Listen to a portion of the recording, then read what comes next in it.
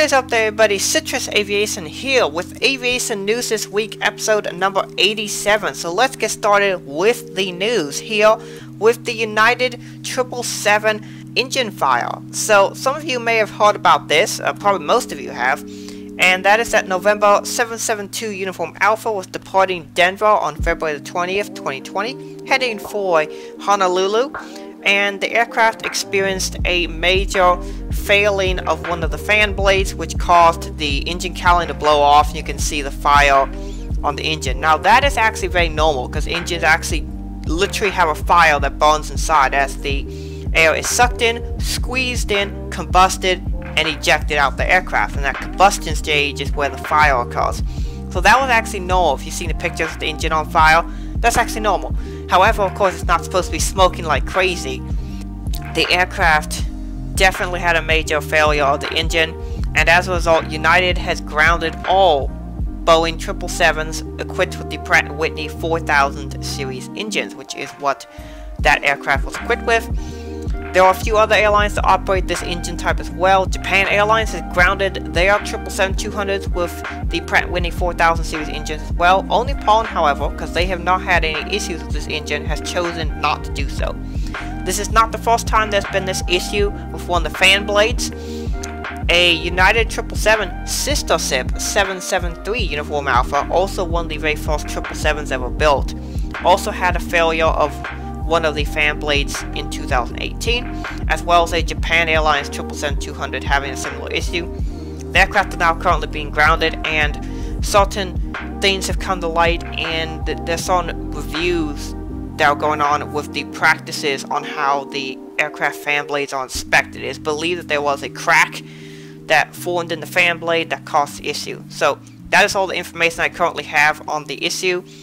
As the NTSB report comes out on this incident, hopefully we will know more about it, and then I can do maybe a separate video on it. So yeah, there have been some very good videos made about the incident, and you can go look them up if you're interested, but that is all I'm going to cover for now. I will cover the incident here. I tried to actually do it in last week's episode.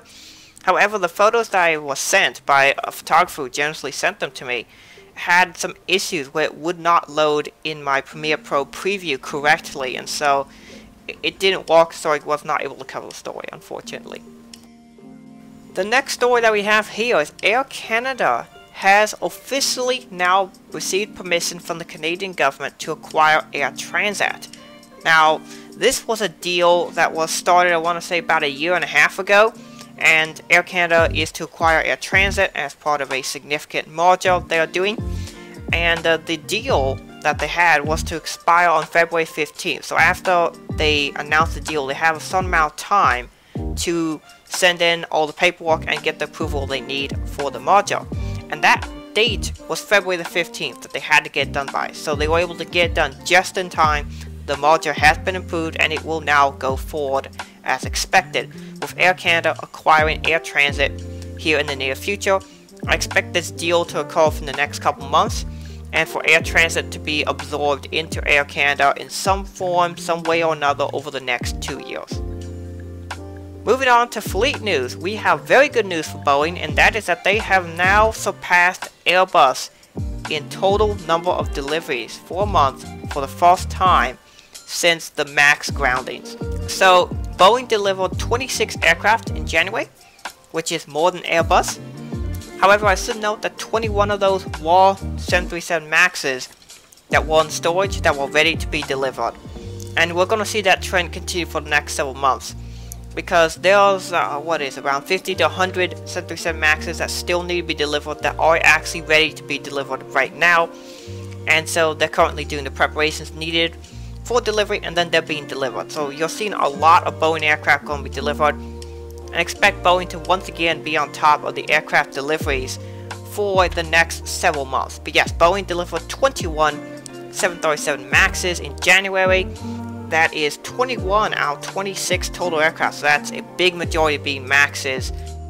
Next up, we have a story on the American Eagle E140s and their retirement, as well as the significance that this aircraft has to American Airlines. So, for in-depth coverage on that, I would like to invite Red River Aviation to come onto the show right now to talk about the aircraft type. What's going on, everybody? I wanted to thank Citrus Aviation so much for letting me come in to explain the American Eagle Embraer ERJ-140 situation for you guys. This will be a brief rundown, but if you want the full detailed explanation, I'll have a video coming out about the American Eagle Embraer ERJ-140 situation very soon. Anyways, let's begin.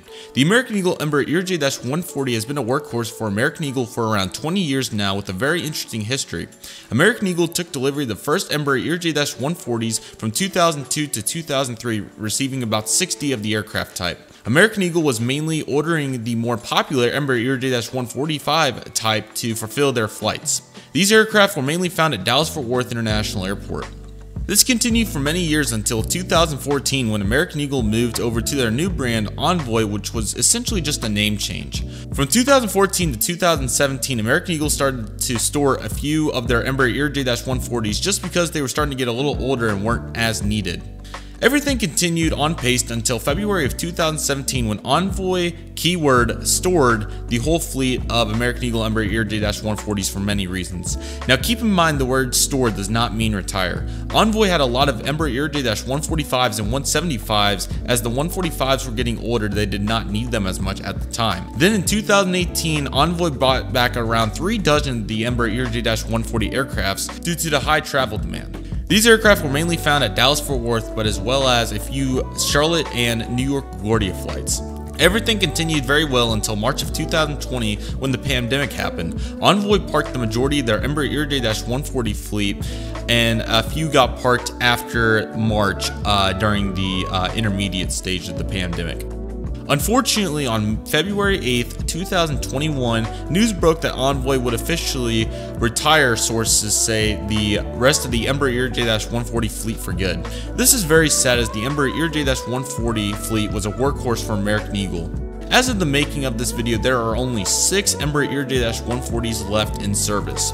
The aircraft being November 822 Alpha Echo, November 825 Alpha Echo, November 831 Alpha Echo, November 842 Alpha Echo, November 857 Alpha Echo, and November 858 Alpha Echo. At my local airport, Stillwater Regional Airport, American Eagle began service to Dallas-Fort Worth in 2016. The service was mainly on the Embraer ERJ-145 aircraft, but you would see a few 140s that came in a little bit.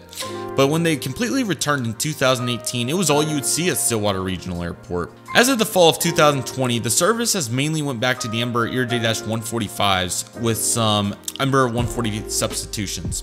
I have seen 4 Embraer ERJ-140s at Stillwater Regional Airport. November 849 Alpha Echo in the old livery in January of 2019, November 857 Alpha Echo in February of 2020, November 813 Alpha Echo in July of 2020, and now November 842 Alpha Echo in February of 2021.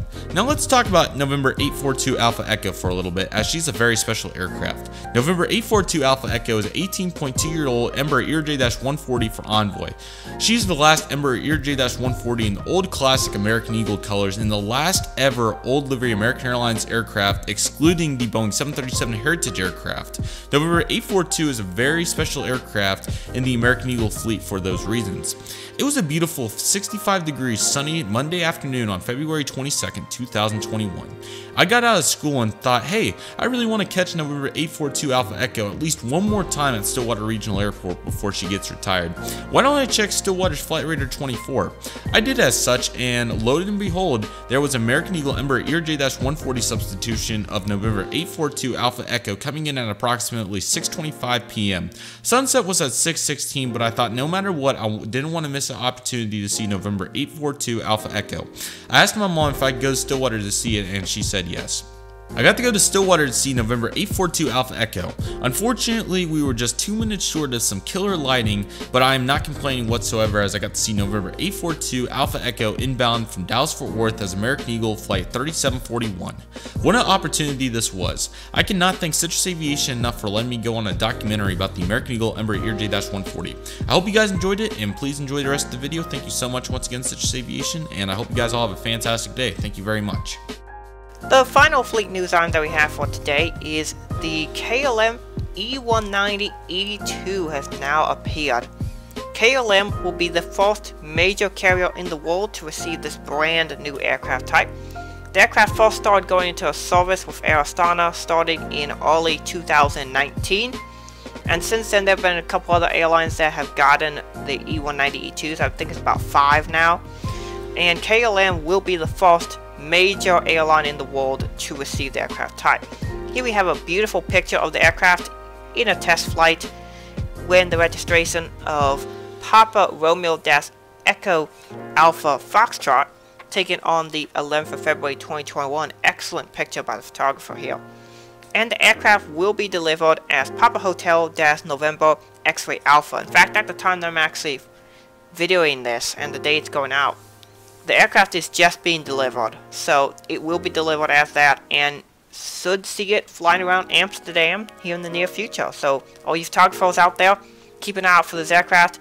It looks pretty cool, and you can't necessarily see it from this picture, but if you look at some of the side view images of this aircraft, the engines on this aircraft are massive. They're huge, and I'm really looking forward to seeing what it looks like when it arrives here in the US, and I would love to go catch one. So with that being said, I hope you guys enjoyed the video.